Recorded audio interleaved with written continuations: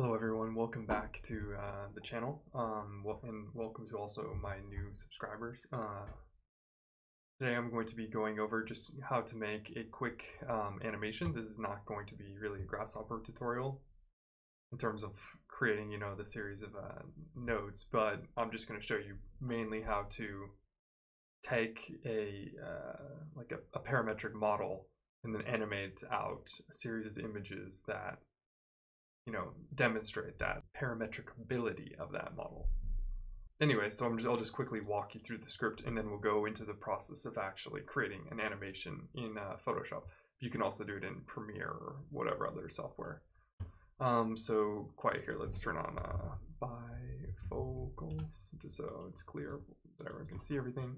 Anyways, what I've done is I've just taken a central plane that I defined, created a grid on it, and in using this pointless component, you can just see, the order in which the points are constructed, but that's not really, that was not really the purpose of it. So what I basically have done is I'm using, similar to my last tutorial, which you will be able to check out. I think it'll be linked inside of this video. I basically used a graph map, which I've set to hear the Perlin noise, which is just a mathematical way of generating like a noise network. And then I'm just reconstructing a new domain and using and changing the Z values of that grid. So as you can see here, and then I'm just using a Delaunay mesher, and then Camel Clark, which is part of the, if I go Control Alt here, that's going to be in the Weaverbird plugin. There's a couple plugins which I will show you how to download as well. And then, okay, so that's generally it. Going to this point is the entire actual like parametric modeling of this script. And the rest of it over here is visualization. And what I'm going to be animating today is I've taken these list of this numbers that have gone through this Perlin noise. So then I'm remapping them to be an actual viable set of Z values. And then what I'm going to be doing today is a little trick, which is just shifting the values of that list to create a seemingly noise, like almost wave-like process. So here I can show you what. So as I change the shift value of this list, it's the same numbers. All it's doing is shifting, and it's creating this very nice like rippling here. And actually, if I go over here, this is what I'm going to be animating. That's why I kind of put it in purple. Anyways. Simple enough, not really trying to show. I mean, you can see how quite simple that process is of making that mesh, which I've made here. And then all I've done is visualized with mesh colors. This component is a plugin from a plugin called Mesh, Mesh Plus, I believe, and it's also on Food for Rhino. And then I'm just coloring it by a gradient of mapping out the Z values, so the highest points are represented in white and the lowest are in dark blue. Then more Weaverbird plugins, and what I'm doing here is just extracting that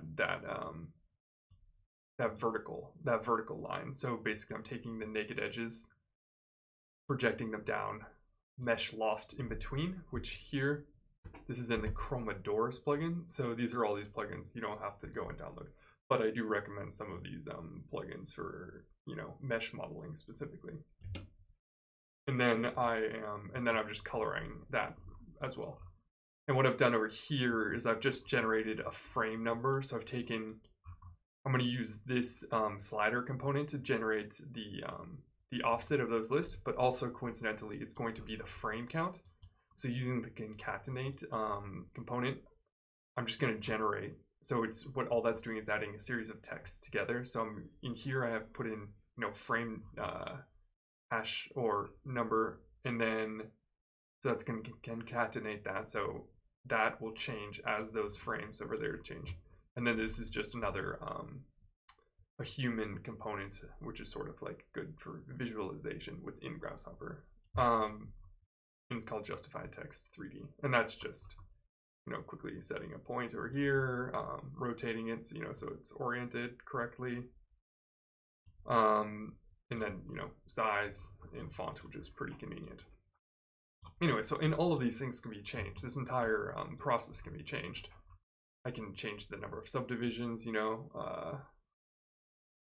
It's just gonna be a matter of you can tweak this basically to your own desire. Height as well of the noise. I can have a relatively flat model, but I thought sort of, you know, the more Z depth, the more interesting it is. Anyway, so let's get into animating this. So what I'm going to do is, it's important also to set this slider to have sort of the amount of frames that you're going to want. So in this case, I have my maximum being 200, so I'm going to export 200 frames of to animate later in Photoshop. Okay, so what I'm going to do now is actually I'm going to reduce this, position this a little bit bigger and better in the screen. Okay, that sounds good. And then what I'm going to do is right click on this and go down to animate. Okay. So now we're going to get a new pop-up, which you're going to set. First off, you have to set this folder to be where you're going to animate all these files to, because it's going to output a whole bunch of frames. So you're going to want to be conscious of where those go, or else it's going to be like a deluge of frames all over your desktop, and next thing you know, you're going to be deleting everything. Okay, so frame count, be aware of how many that's going to be, and then you can, of course, do the resolution in what viewport. So I'm keeping it parallel. I'm in the parallel viewport for sort of an isometric export. Then I'm going to click OK, and this now is generating these frames, and I'll of course skip to the skip through this part. Okay, great. So that's finished. Now what we're going to do is I'm going to minimize out of this. I'm going to go to my folder, which now has all of these frames. And you can see they're sort of serially arrayed in here. So now what we're going to do is open Photoshop.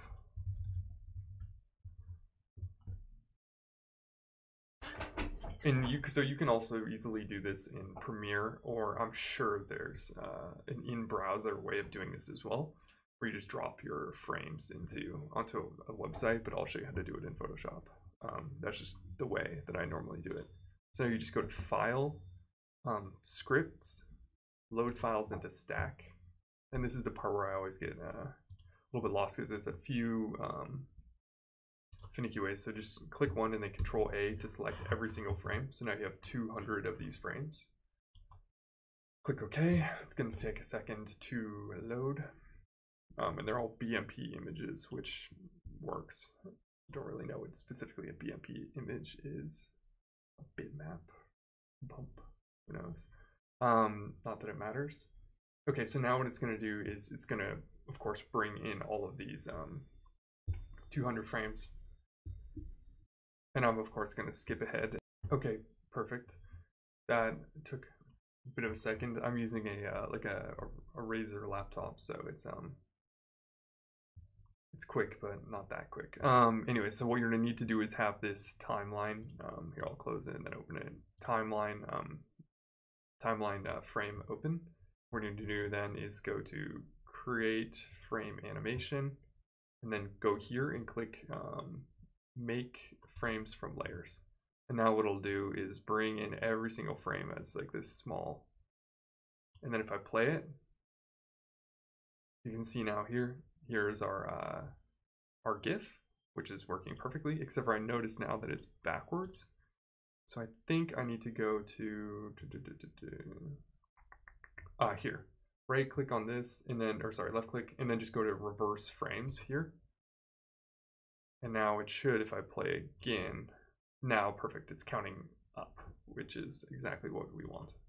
And this is pretty nice because you can actually go and add, for example, an adjustment layer. So if you wanted to, for example, desaturate, this, make it black and white, you could go, and when you export that GIF, it'll be black and white. but I happen to, maybe I'll turn down the color a tiny bit. So let's just do something like that. Okay, cool. So we have that all working out. You can add overlays, you can do whatever you want in Photoshop. Also crop, but I'm just gonna export this GIF now and show you how to export. So you go to File, Export, and then Save for Web Legacy. I don't know why it's in Save for Web Legacy either. All these like intricacies of how to import, export really is a pain, but it is what it is. Anyway, so you go to GIF. I think there's a preset. For some reason, I was told to use this 128 dithered, and then change the number of colors to 256. So this one, so you maximize the amount of color so it doesn't compress your colors. So GIF, I guess it was on the preset until we changed it. And then you can change the image size. I'm not going to do that. And then this looping option is important. If you're going to want it to, for example, just loop over and over again. And then what you're going to do is save. I'm just going to save it to my desktop, call it test GIF. And then, okay, it's saving. Cool. By the way, yeah, thanks to all the new subscribers for liking and commenting on the videos. It's nice to have people interacting and finding them useful. So please leave a comment, like and subscribe. I'll be posting a lot more content. And also, yeah, let me know what you want to see, because sometimes I'm like in my head, like, what am I gonna make? Who knows? Okay, so what we have now is we don't have a bunch of images. We have right here a fully functioning GIF directly from Grasshopper. Yeah, you can make these really high resolution. Of course, you can make them nicer, more interesting than what I did. I was just kind of messing around and wanting to make something simple. Anyways, don't want to dither on too long. So yeah, like, comment, subscribe, and I'll see you in the next one.